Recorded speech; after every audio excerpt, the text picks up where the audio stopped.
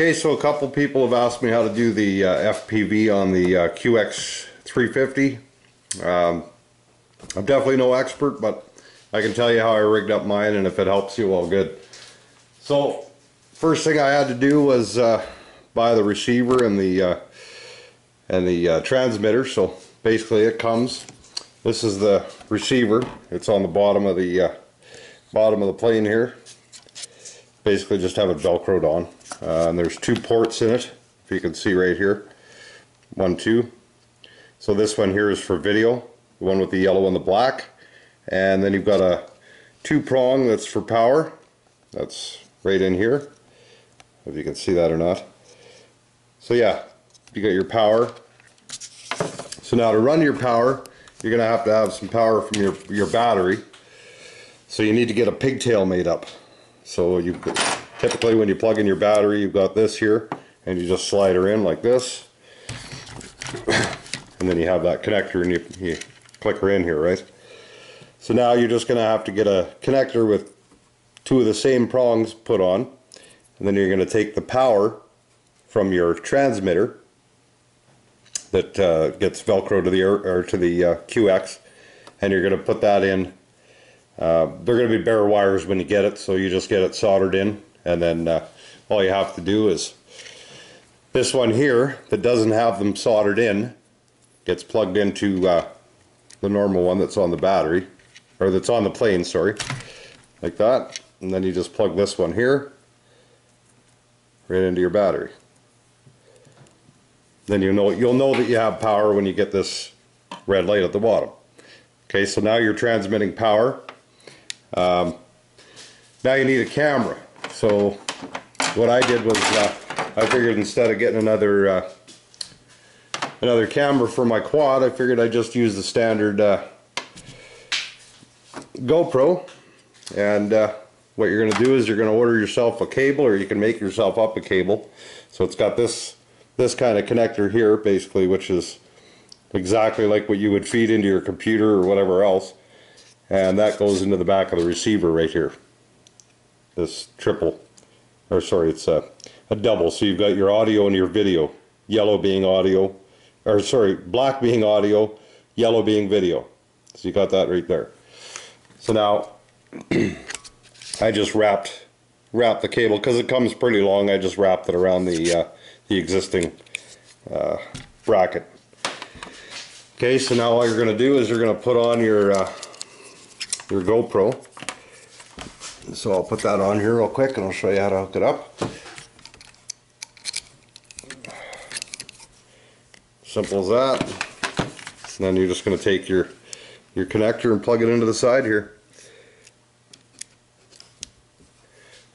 Okay, so that's all it's going to look like. You just have your plug in there, and everything's sitting pretty. See, I've got a couple of zap straps here just to keep it, looking a little bit nicer,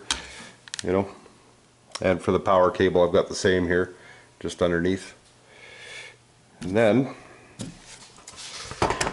of course you're going to need a display. So I'll take this out of the way, and I'll show you how I did this display. So right there you got your standard DVD player, just a mini portable DVD player with a battery. You can charge it up. It's good for about an hour, hour and a half. This is the transmitter or receiver that you get with the package. So I just velcroed that onto the back. Now you've got your right here. This is your power cable right here. So you only have 2 plugs at the bottom. So you just plug in your power. You got power there. Okay, and then you've got your video cable. So that's that.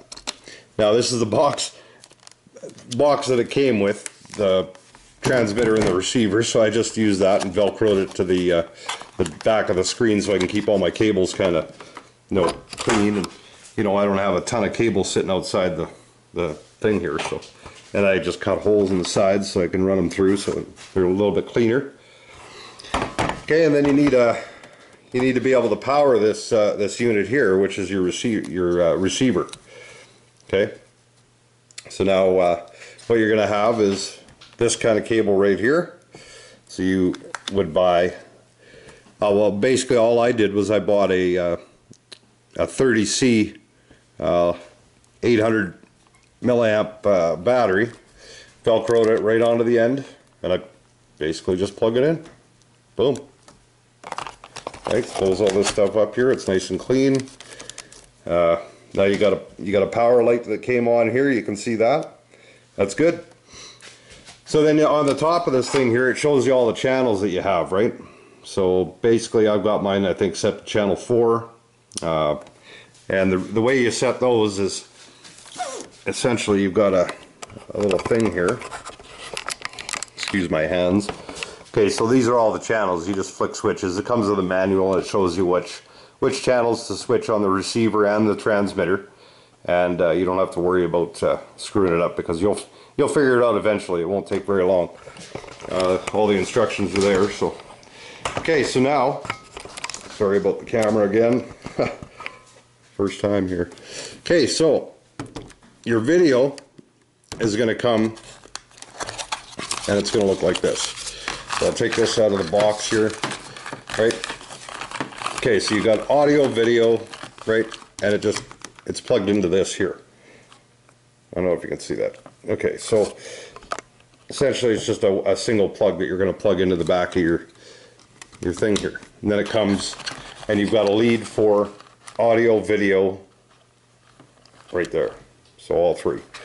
So then what you're going to need is the connector to go into the side of your DVD player. So this is audio, video. Put that on in the yellow, put this one in the black, right? And then you got a switch down here. Well, this is on mine anyways. Your guys' might be different, but mine, it has an in and out for audio and or audio video, right? So I just click mine to in. So it's going to feed the video into it. You can turn the volume up here, whatever. That way you can hear what you're doing while you're flying. And then just stuff all these stuff back. I'm just going to stuff all this back in here and show you how it works when it's fired up.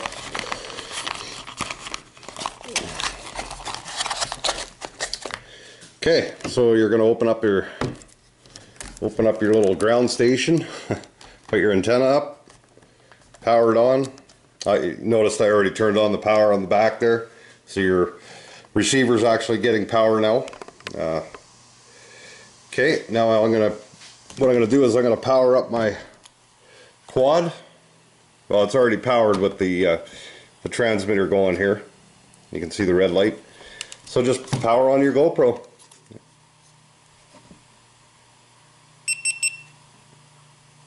Boom, you got video. You know, and obviously you're going to have to put on your lid here and stuff all these wires back in, right? Which isn't too hard. You know, just make sure you're careful and you don't, you know, rip any wires or whatever. But just tuck them in there nice. Like so. Right? Bang. Done.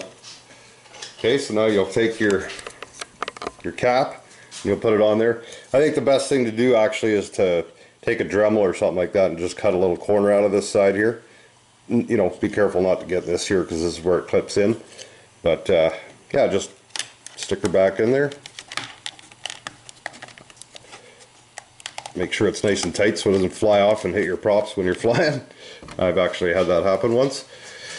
Okay, and then you know, when your antenna's up, you're going to put your antenna up like that. Make sure that your props aren't going to hit it, or you can put it down. It doesn't matter. You don't need to have the extra long landing gear for it. So just turn it and then just point it down if you want to, right? Or you can point it to the side, whichever you want. This is a 5.8 megahertz transmitter and receiver, so I mean it's not good for a long distance, but it's good for about 2 kilometers, maybe 2 kilometers. So state's about a mile, I guess, mile and a little bit. And yeah, you just point your GoPro any position you want, and you can actually see, you know, exactly where you're flying. Now you got to be a little bit careful because you don't have telemetry on this thing here, so you won't know how high off the ground you are, which kind of sucks, but not the end of the world. So yeah, basically in a nutshell, that's it. You got full FPV plane going on here. Guys got any questions, just let me know. I'll try to help you out if I can. Alright.